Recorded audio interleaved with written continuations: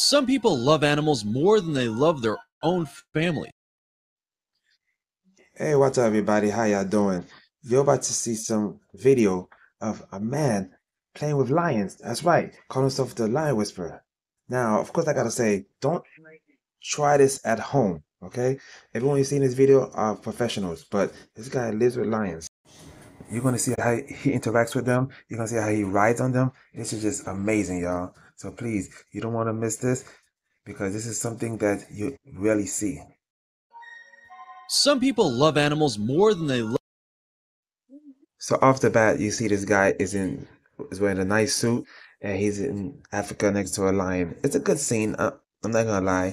A guy looking very professional next to an African beautiful beast. Wow. But I see what he's trying to do. It's clever. Love their own families.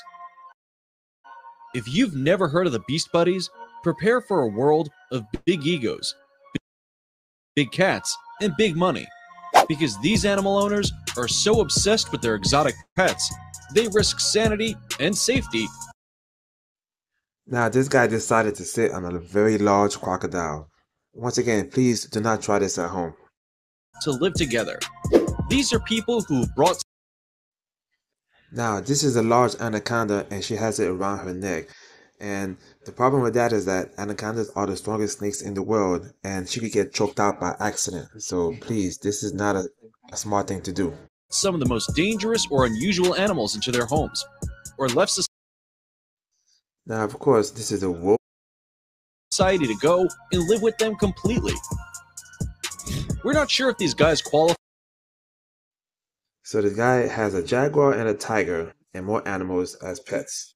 Wow, beautiful, but be very, very careful with that. I'm just saying, because they still have instincts. As animal owners, or if it isn't the other way around. In any case, today we're talking men who've joined wolf packs, grannies who've moved in with bears, and even a man who's adopted a pet alligator. I actually did a video on this guy before. He has a pet alligator for support. Some people have dogs and cats for support, emotional support. He has an alligator. What's wrong with that, y'all? For emotional support. So, hold on tight and get ready to meet the 7 craziest beast buddies in the world. Number 7. Kevin Richardson, the Lion Whisperer. So Richardson is a lion whisperer. He does very well with lions, knows how lions behave, how they interact.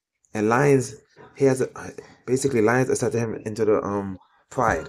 So this is very, very unique. Meet Kevin Richardson, also known as the Lion Whisperer, is famous for getting dangerously close to some of the world's largest wild cats. Every 5. Yeah, he's very good with big cats, okay? All types of cats, but especially lions. And he named the Lion Whisperer for a reason. Our being would tell us not to cozy up with animals as dangerous as lions. But it's clear that Richardson's lions don't.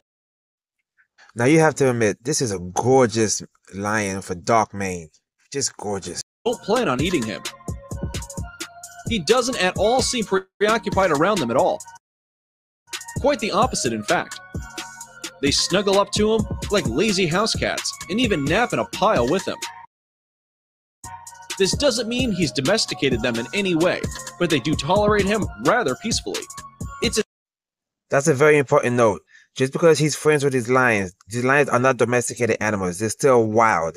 They're tame, but they're still wild. They're not domesticated. Basically, they're not farm animals. That's a very good distinction. It's as if they've let him into their pride somehow, as if he were an odd, furless, human-shaped lion. Be it as it may, Kevin Richardson's unique relationship with some of Africa's apex predators has opened many doors and captivated the imagination of many people throughout the world.